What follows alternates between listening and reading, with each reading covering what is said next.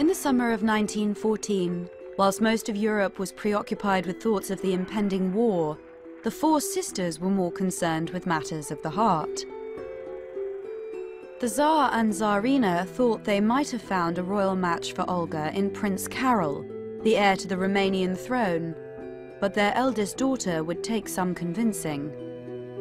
Olga was really rather horrified that Carol of Romania had been suggested as a prospective bridegroom, because he had quite a reputation as a ladies' man. He wasn't really ideal material so far as Olga was concerned, and she was actually quite definite that she wasn't having anything to do with it.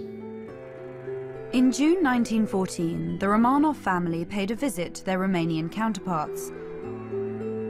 This was intended to be an opportunity for the dubious Carol to win over the reluctant Olga.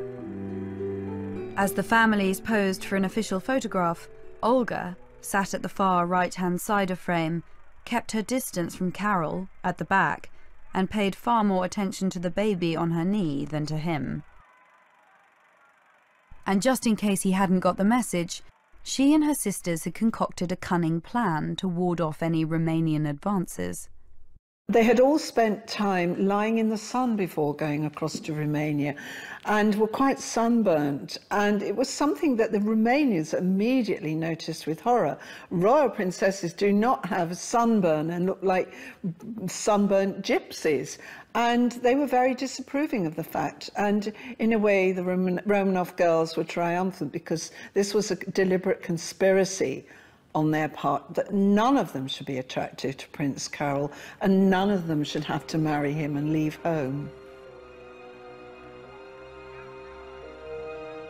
The sisters might not have felt there was much urgency to the hunt for a husband, but within a few weeks of their return home, any thought of marriage or of leaving Russia had become a distant dream.